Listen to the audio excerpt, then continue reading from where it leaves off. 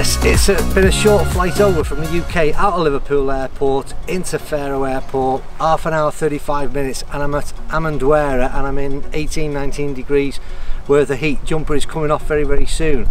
I'm going to do something a little bit different. This resort looks pretty decent. Like I said, just arrived here half an hour ago and we'll have a look around as we go. But what I intend to do is something that I keep asking myself the question. I seem to be playing half decent golf and I can do a 3-hole challenge reasonably well, but I can never really put it together for long stretches. So why can I not play to a better standard than I am? My handicap's going the other way. And what we're going to do this week is we're going to take on 2 challenges. I'm going to break it up into 2 loops of 9, both on the O'Connor course, which is where we're going to start today, and then onto the Faldo course, and see if I can shoot anywhere near par for 9 holes.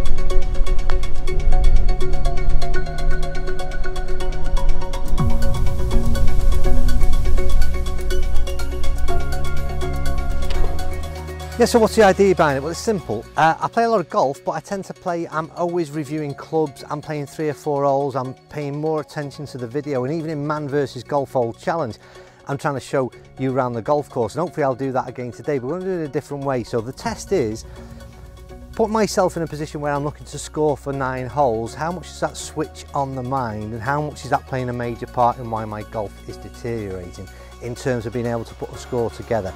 So what I'm going to try and do is, knowing that that is the ultimate aim, is to score as best as I can. I know that sounds obvious, but I don't do it very often.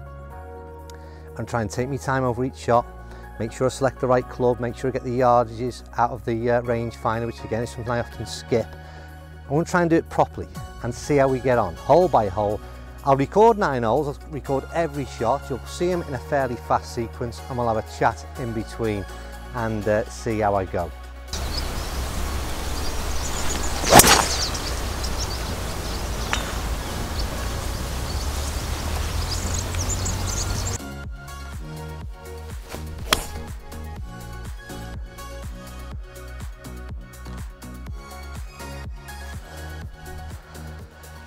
I don't know, it's interesting. I mean, we're sort of 5th hole in, and that's the kind of shot where normally I probably wouldn't get a yardage. Sun's in my eyes now, as you can see. I'd sort of step up to straight away, got a yardage, took a bit of time on it, again looked at where I was sort of starting the ball off and where I wanted it to finish, and I did it, you know. And it does beg the question. I think my concentration levels are somewhat poor.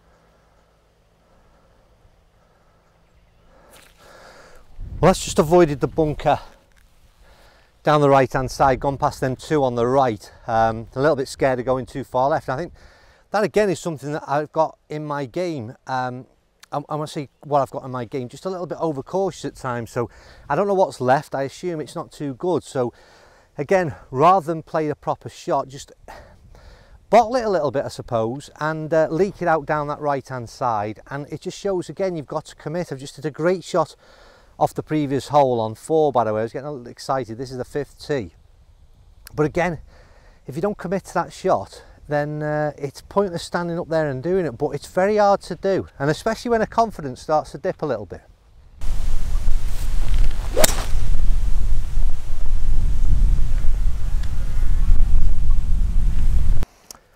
Right, so before I play this shot, what I want to know is what's wrong with your game? Where do you think you could sharpen up? Because what I'm going to ask you to do at the end of all this is evaluate my game and see where it goes right or wrong. But for your own personal experience, what part of the game do you think is lacking? Right, we're doing all right here. We've got a bit of a chance. If we put this one close and have a bit of a putt, because I've had a few putts of getting that drop shot back.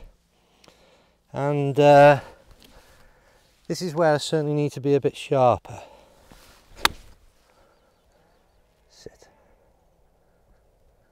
That's another chance at a putt to try and get that one back that I dropped at the first, a par 5 of all holes.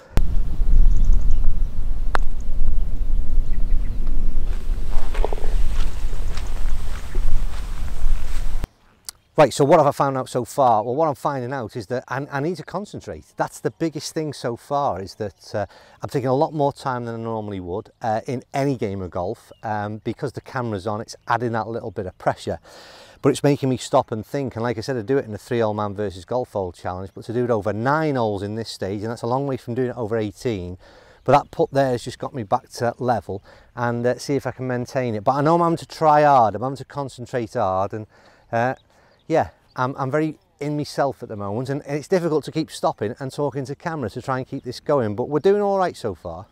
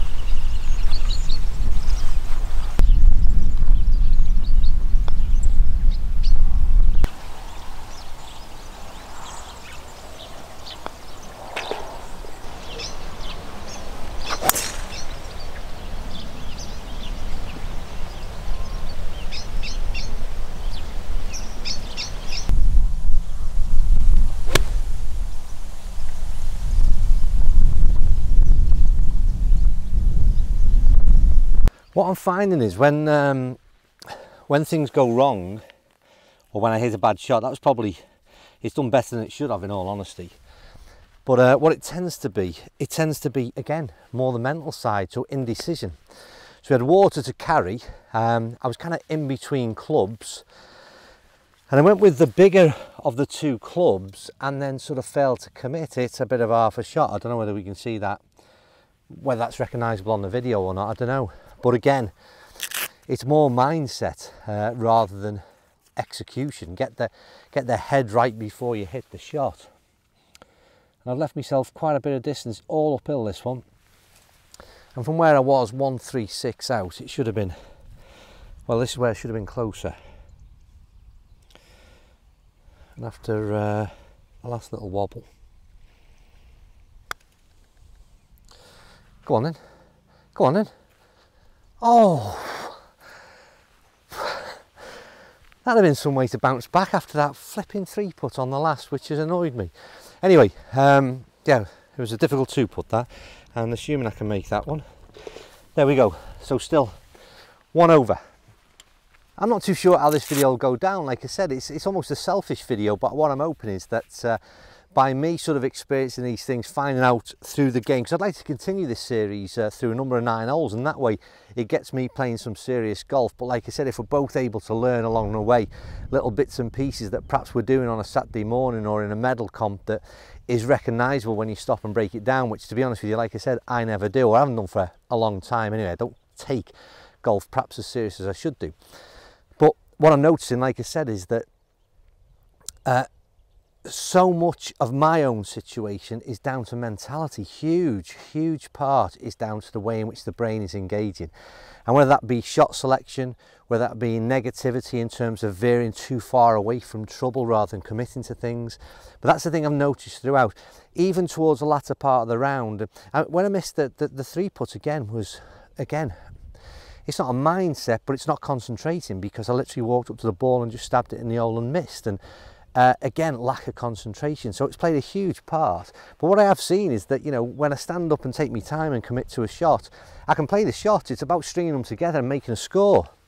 We've got one to go anyway, so the other thing I've learned as well, one last thing, I don't want to waffle on too much, but it's about warming up, because I would say that, you know, 3 holes in before I started to commit to shots, and I didn't get warmed up today, and it's a massive thing that I don't do, and I think that we all got to do if we're going to take the game serious.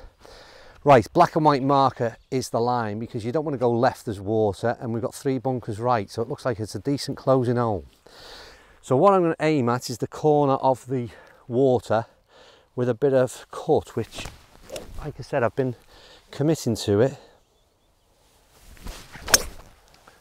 and absolutely finished that one off again. What a difference it makes just to commit. Hopefully you can pick that up in the sky. That's cut back in, it's middle of the fairway, and I'm really happy with that, to be honest with you. It's been a real interesting learning curve for me. Sorry if it's been boring for everyone else. Got 160 in, I'm on my 7-iron, which it should be nice and easy 7, to be honest with you. There's a bunker right in front of the flag. So again, let's get this right. Nice.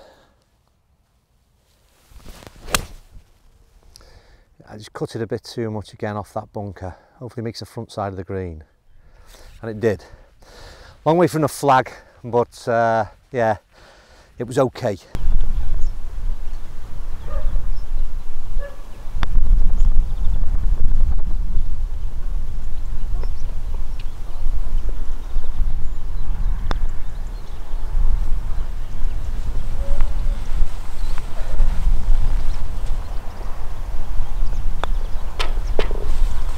Right, okay, so round was finished, and it's actually day 2, because what I've done is I've took the time to watch the footage back and sort of evaluate the round in full before I give my opinion, and you can give yours.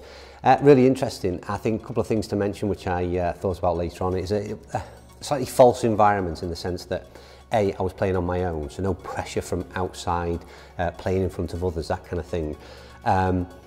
The fairways were fairly generous, so again, you know, there's no tight tree-lined fairways, which again start to impact on your swing thoughts maybe. So it's a slightly easier course to build a score.